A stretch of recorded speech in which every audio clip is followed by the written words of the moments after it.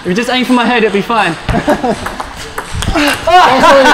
Sorry then. What's going on, guys? So I recently travelled to Ochsenhausen in Germany to meet up with Simon Gauzy to take a look at the equipment he's currently using. Simon is a formidable player who has the highest world ranking of 8 and notably defeated Xu Xing at the last World Championships. I mean, this guy's got some serious feeling, but also works extremely hard. The combination is what makes Simon so good at table tennis. Now Simon's got a new blade range out with his sponsor Andro, and here we're going to take a look at the one primarily that Simon uses, which is the Supreme Line blade. With the Rosanta R53 on both sides, the blade is 7 plies of all wood and weighs 89 grams. There are 4 new blades out in this range, but this is the one that Simon uses, the Supreme Line edition. Let's get into it. Alright guys, one thing that Simon is known for is his unbelievable feeling and touch for the ball. I mean, I felt this firsthand. This guy's an absolute wizard. It went under the table. A world class, man. Yeah. What even is that shot? There it is.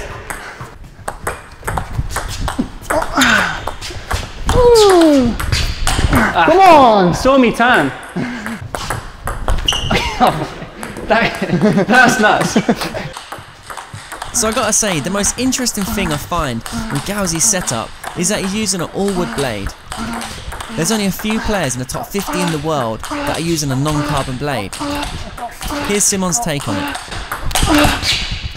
I played before with carbon, and when I spoke with Andro about my new range for my blades, I don't know, I tried that one and I felt like, okay, it's not carbon, it's not as fast as carbon, but it's still very fast. I didn't want too fast. I also think sometimes carbon can be a little bit too fast for some players. Some players love it. I like it, but I prefer non-carbon. I am also playing a lot behind the table and I need control and spin, and for this variation I prefer non-carbon blades.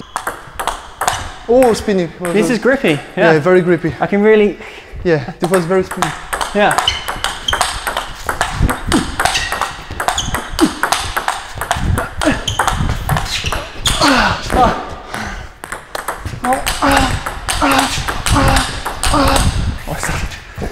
This is spinny.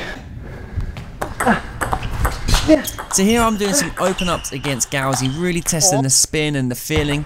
And I agree with Simon in that carbon and wood blades have a different feel, with carbon blades feeling more crisp and responsive.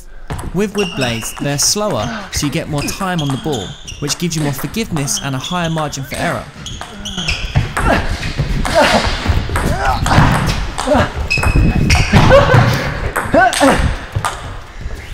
No!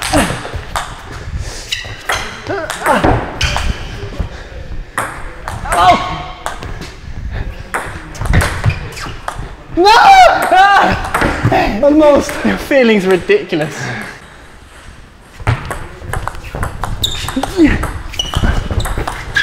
That's illegal.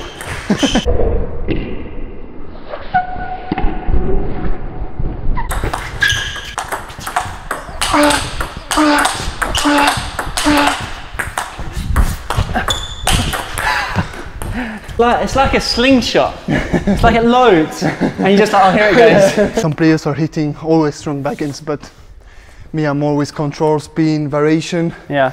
And with this rubber, I have all of the things together, and when I rip a good backhand, it's good. Yeah, good. yeah, sure. So guys, something to bear in mind with this blade is that the outer ply is ebony wood, which is a hard wood. So don't get me wrong, it has got a lot of control, but it is still quick and direct.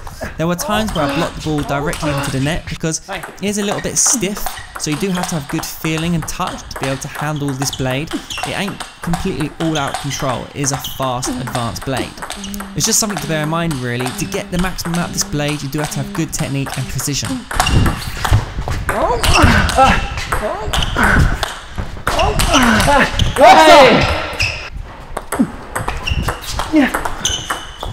Here's Simon then, he's showing off his trademark chop blocks. Take a look at these.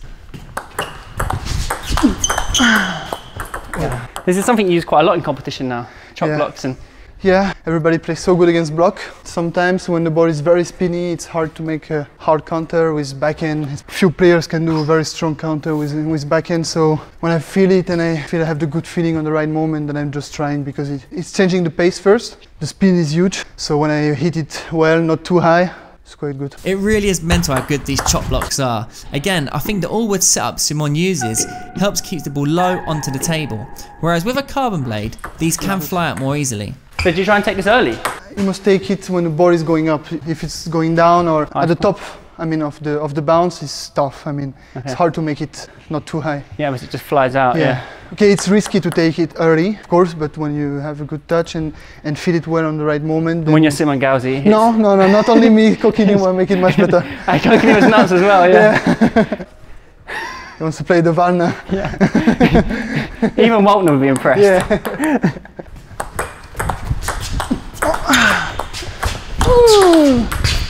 Come on! So here's Simon comparing the wood and carbon version of his new blades.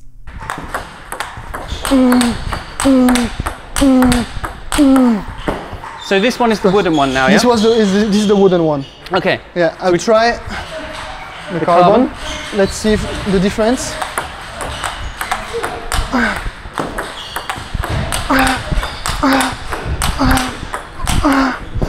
Yeah, that's typical carbon. I mean, you're feeling really.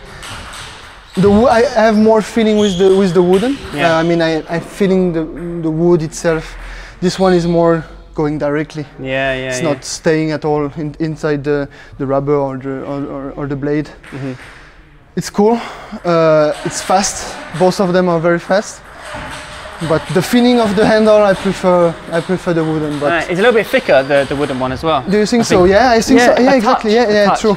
Alright, so we've all seen those crazy strawberry shots, which Simon executes perfectly. I mean, he can get topspin or backspin on these shots. It really did amaze me.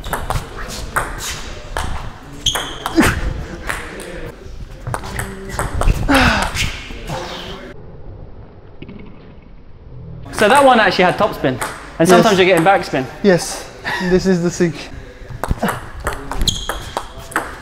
It's nuts. I think that when I'm playing my best, I am very creative. Yeah. In most of my matches, even when I'm playing bad, there are many rallies, spectacular rallies, or anything that's part of my game.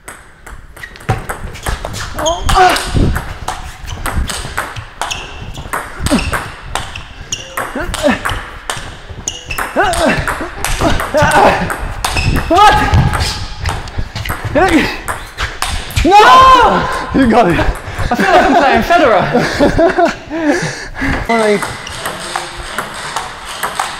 You actually play it like it's a tennis shot. Yes, I learned that from Hugo.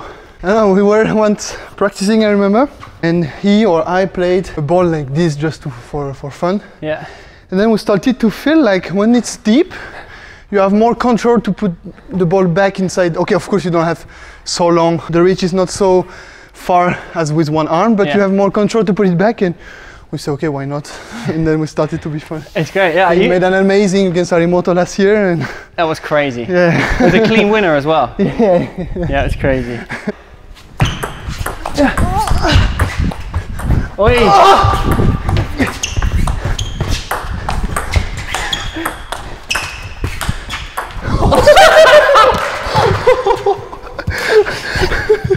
What is that?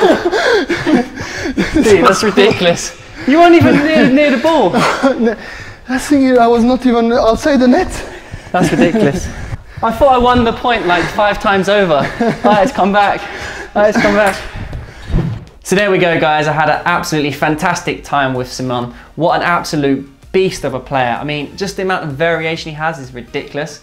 It is actually quite an eye-opener on how good he is. And obviously when I played other pros, you know, you get, it's more conventional play, so you have an idea of what's going on, even though there's a ridiculous amount of topspin.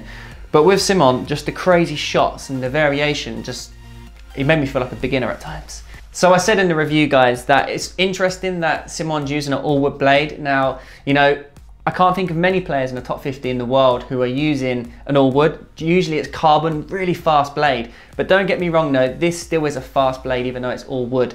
The ebony outer ply, the outer ply is a hard wood, so it comes off quickly. It's a pretty stiff blade, it's quite direct, but yeah, you're still getting tons of power. Now what puzzles me with the Gauzy series is the Supreme line, this blade we have right here, which he uses, is 129 euros, which it is quite steep for an all-wood blade. There's not many all-wood blades out there at this price point, but I think one of the reasons for the price point on this blade is the top ply. The ebony wood is expensive. I mean, it's one of the most expensive woods in the world. So of course, it does raise the price point on blades using high expensive woods. So I think that's why this does come in at a high price point. If you are a developing player or a beginner out there, you may want to look at the basic line from the Gauzy blade range, as these are slower blades. But this blade we're looking at in focus is quick and it's definitely not for beginners. But interestingly, the carbon version, the high line, comes in at 69 euros, so quite a lot cheaper and really good value for money for a carbon blade, because usually carbon blades are a lot more expensive than this. And this is a good carbon blade, good value for money, and personally, I actually prefer the carbon version. I feel more at home. Obviously, I'm more used to carbon blades than wood blades, but yeah, I just feel with this, when I'm actually going for topspin strokes in the rally, I can put more pressure. Whereas the wood blade is a little bit of a different feeling. But again, carbon and wood blades, it does just come down to personal preference and what you prefer. So Simon pairs his Supreme line blade with the Resanta R53 rubber, which is interesting. It's a 53-degree sponge, so it's hard. And we recently released a review on this, so be sure to check that out in the links below. But yeah, guys, hope you enjoyed this video review. Simon, what a top guy. And yeah, just a massive thanks to Simon for his time in letting us have a day with him really and try out his bat of choice. Be sure to let us know in the comments below what you prefer, a carbon or a wood blade. And for now, be sure to like and subscribe and stay tuned for many more video reviews here on Table Tennis Daily. Thanks for watching.